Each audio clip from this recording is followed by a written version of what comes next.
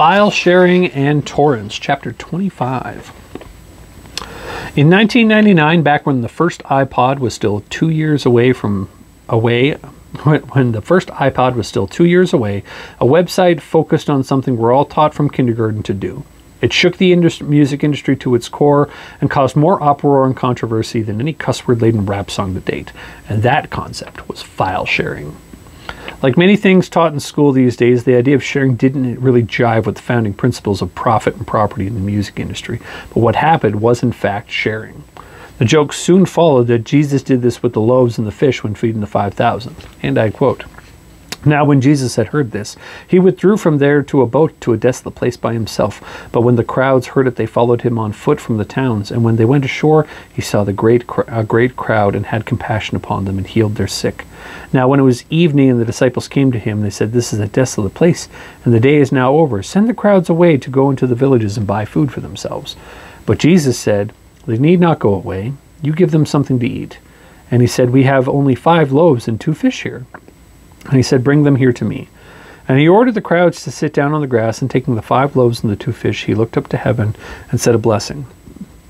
And then he broke the loaves and gave them to the disciples, and the disciples gave them to the crowd. And they all ate and were satisfied. And he took up 12 baskets full of broken pieces left over. And those who ate were about 5,000 men, besides the women and children." But did he? When it comes to the sharing of files online, we have to consider a few things if we're going to be Christian about it. Those things are ownership, substance, and legality. Because the Bible doesn't deal with the stealing of digital bytes. It tends to deal with the stealing of physical things, like money or livestock, but not the latest ripped copy of your favorite rap artist, being shared to the masses via right-click and copy-paste. And this is the type of action of theft. Doesn't mean that Jesus stole something. First up, ownership. Jesus, being God, owns everything. So this is a really nice way of getting around the issue, because God, even with every bit of documentation saying the fish or MP3 in question is yours, God owns it more. But does that circumvent the act of stealing? Jesus was fully God and fully man, which meant he would have had to have been capable of the sin of theft in order to have resisted its temptation to steal. The question to the Creator's ownership would seem to be applied to the Savior as theft, even miraculous theft would be a sin. But did he steal when he worked this miracle and multiplied the fish and the loaves? I don't think so. God creates things out of nothing, and in doing so, anything created has no previous owner before it. When the fish and loaves were multiplied, I believe there was a new creation happening in specific emotions of the necessary pieces of loaves and fish. Translated into the MP3 situation, the act of copying a file makes something new. While the bytes of the information that make up the MP3 are virtually formless in their electronic form, it's still something that did not exist before, which brings us to substance. MP3s and other digital files, while real, viewable, and printable, hold as close to nothing as we are likely in regards to their actual substance. All digital files are made up of electrons, changing between various types of floating resistors in a binary state. Those electrons, while infinitesimally small, still have mass.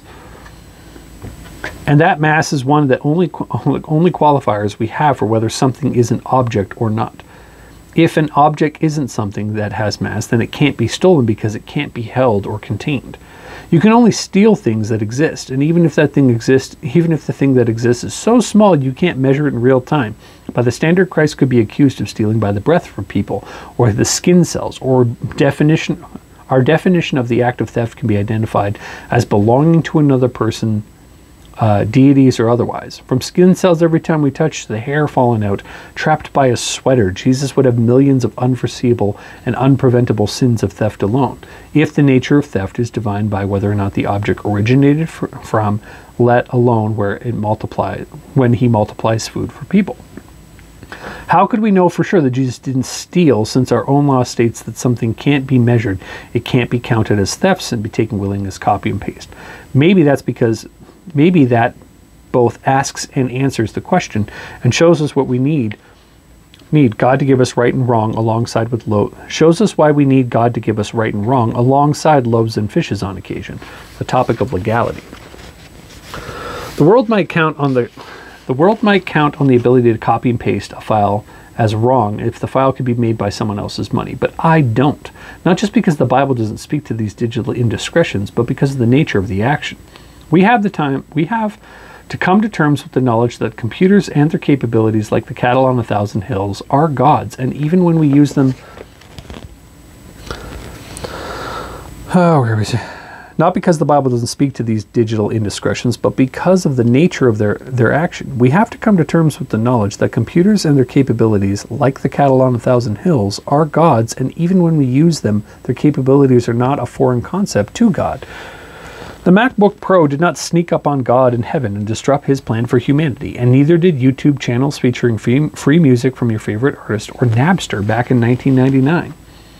What we do when we copy and paste is so similar to what God did in creation of everything that it can't simply be ignored. When we hit Control-V, we make something with the intent out of nothing so far as we're able. While limited to the scope of creation inside itself through a computer, we take something and make an exact copy out of nothing, the space between resistors where the electron lands or is sent. This happens nowhere else in reality. Children are amalgamations of parents, plants have offshoots, but the buying and copying of electronic files are copies of electronic files. Pending no corruption during the copying process, they function identically, which means a copy of this book you buy on Amazon for your Kindle and the copy I could give to you for free for the Kindle would be the same. Did that make me a thief because I shared it? No. Would it make your pastor a thief because he shares it? No.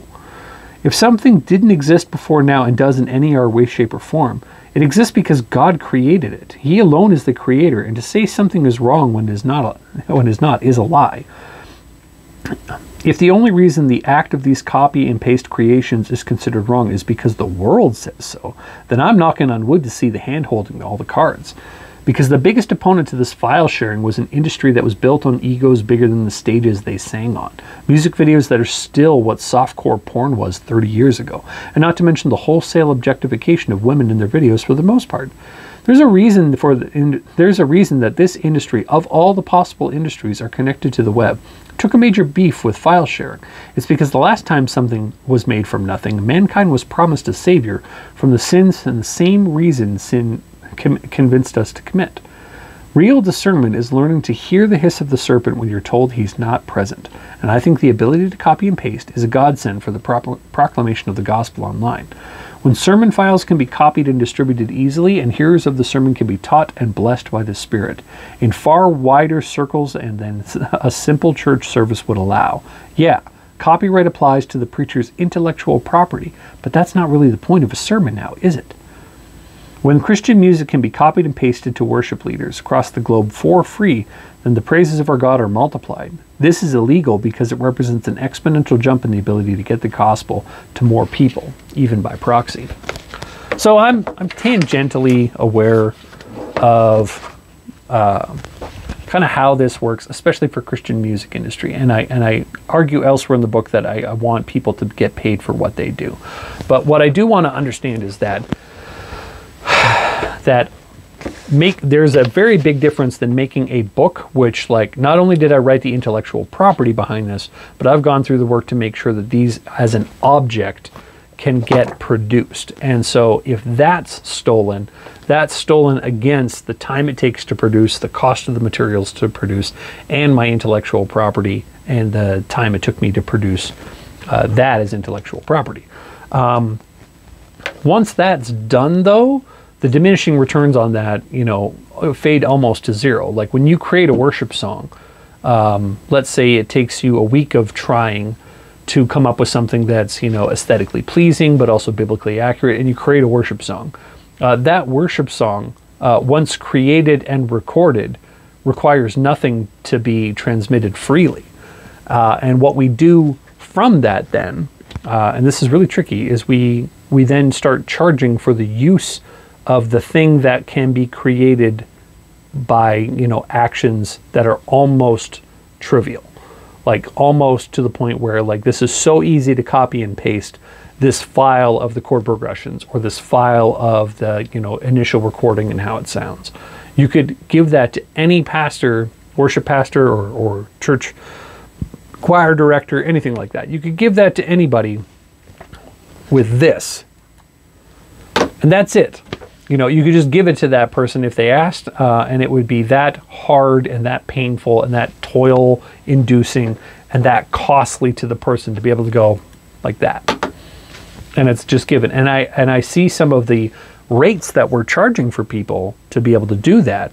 And conversely, what, you know, the current streaming industry is paying people who play along with that. You know, like I have friends who have music up on Spotify and like SoundCloud and all that kind of stuff, and their song has to be listened thousands of times per day to just make, you know, $20. And it's like that's not representative, because they understand how this works. They understand there's no cost and are just reaping profit left, right, and center. And Christianity is playing ball and instead milking Christians for what should be free interactions of like Christian content between Christians, because it points to, you know, higher praise of God and it's evangelistic in nature. When we start looking at that kind of stuff, when we start really looking at, you know, are we doing Christian things in a worldly way because of what the internet is allowing everyone to do because of that kind of stuff. And you talk about streaming and torrents and file sharing, we realize that, you know, we have all been told that that stuff is, you know, illegal and wrong and immoral, and it's something that pirates do, because, you know, there's never any good pirates. Or it's something that really does mimic what Christ did.